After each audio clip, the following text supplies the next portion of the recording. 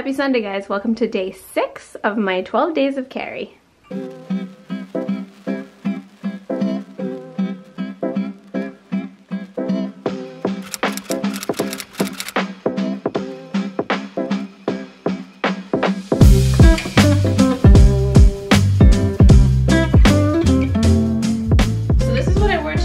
Today, I just had my black pants, my black bodysuit, that's from Amazon, I'll link it below. It's long sleeve and really thick, good quality. And then my thigh holster over my pants with a pair of boots.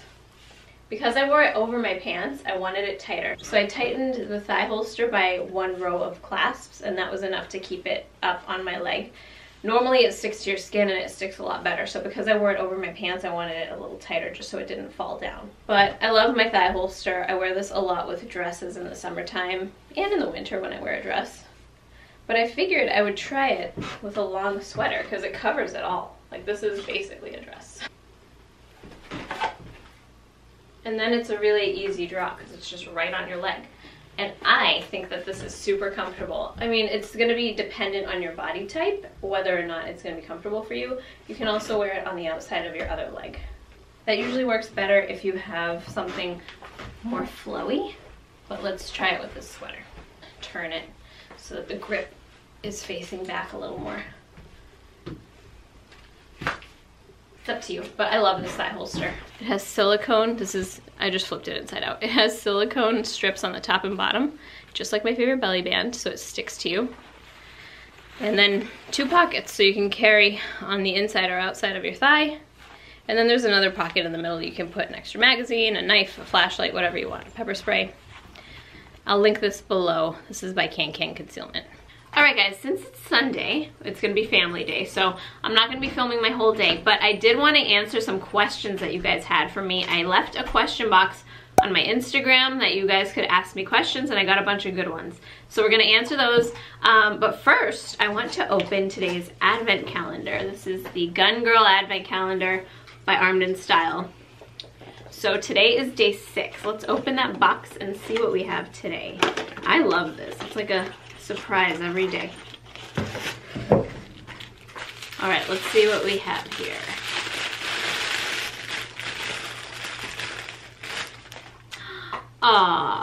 Okay.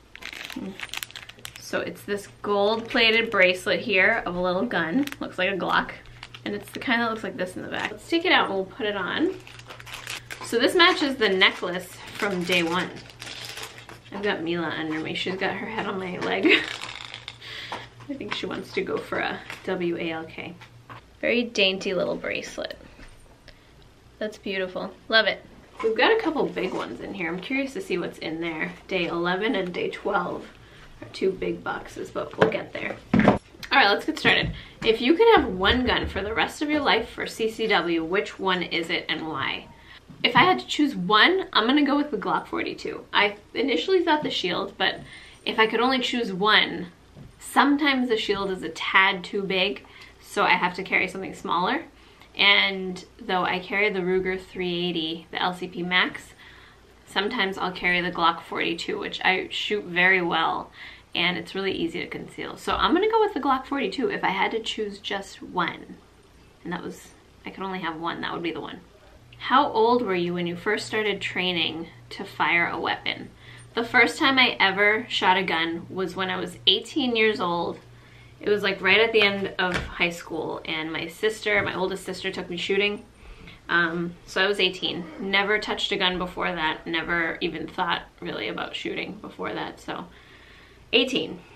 And in my office here in the corner, I actually have my first 2 targets from when she took me shooting. I've got the date on them. It's July 4th, 2006. So it was the 4th of July.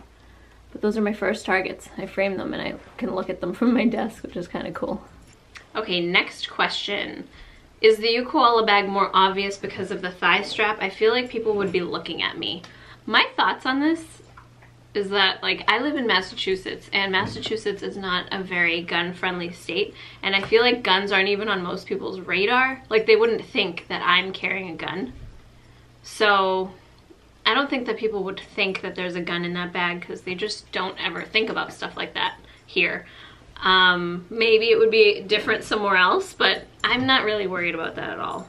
How did you get so comfortable carrying for the first time? So I had kind of a tough time with concealed carry in the beginning because I wasn't allowed to do it, which was kind of a blessing in disguise because it gave me time to become comfortable with the thought of carrying a gun. So my first firearms license was in the city of Boston in Massachusetts. And Boston's very much not a gun-friendly place. So they restrict most firearms licenses. Like, I was taking classes, learning more about concealed carry, and wearing, like, trying on holsters even though I couldn't carry my gun outside. I would practice with holsters in my house, see what I liked, and I was kind of prepping myself mentally for that lifestyle change of carrying a gun. And in my Armed and Confident Academy, my online course, we talk about getting comfortable with carrying a gun. It's all about the lifestyle of concealed carry and getting you comfortable and educated so that you feel prepared to carry a gun. But in that course, I go over a process on how to get yourself comfortable with carrying. And part of that is just like trusting your gear. And if that means you have to carry a holster without a gun in it for a while, so be it, until you're comfortable. Then maybe carry without a round in the chamber for a little bit. I wouldn't recommend that as a long-term strategy. And then once you're comfortable with that, you trust your holsters, etc., then carry with a round in the chamber. At what point in the dating phase is it okay to let them know you carry? Oh, that's an interesting question. I'd say as soon as you feel like you can trust them. Would I bring it up on a first date?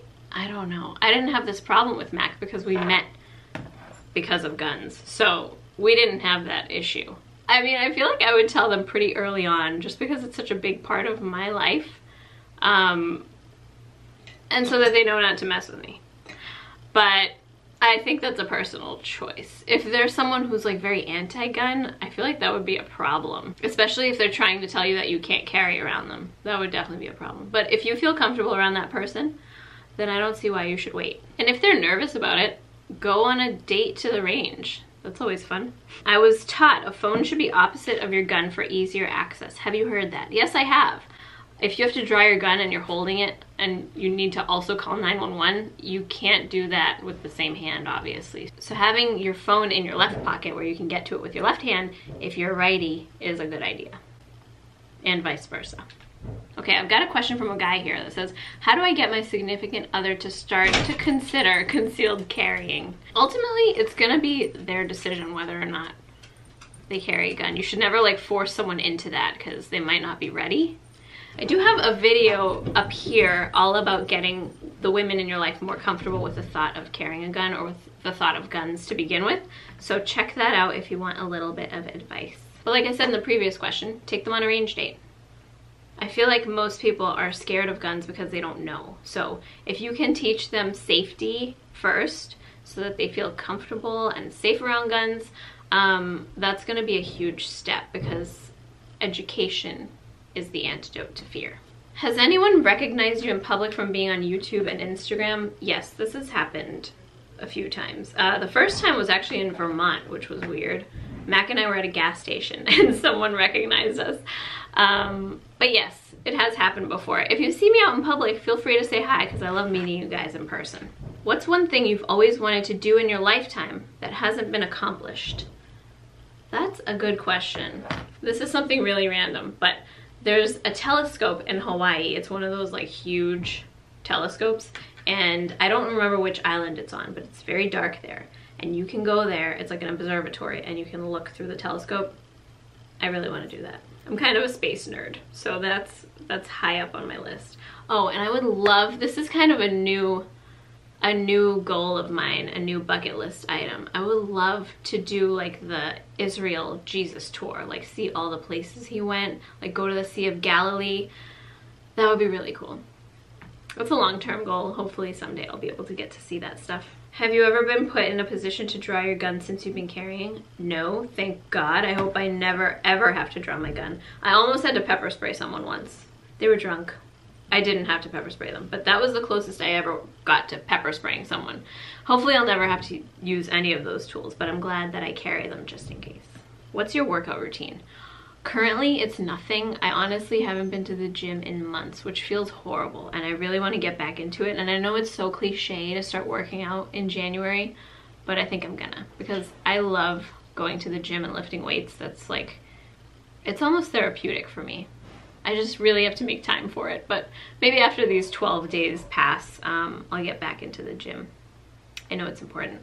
What is your current favorite belly band? My favorite belly band is by Can Can Concealment. I wore it on day 1. I think it was day 1 of these 12 days of Christmas.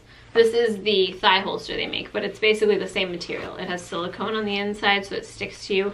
And best belly band for running, for just day to day. I love Can Can Concealment. I'll link them below. They make men's and women's styles, so guys, you can wear them too. I just got into firearms and I don't know how to tell my parents. Parent? I never grew up with firearms. I didn't either. And you don't have to tell them. I mean, that doesn't have to be something you share with them if you really don't feel like you need to. That can just be something that you do, and they don't have to know about it if you feel like they'd be uncomfortable with it, unless you live in their house. If you live in their house, then you might want to clue them in on the fact that you do have guns in the house. Because if something ever happens and they like get access to your gun somehow, which they shouldn't, but if they do, you don't want them to get hurt. So if you live with them, you might want to consider telling them. I would offer the same advice I gave earlier. Educate them.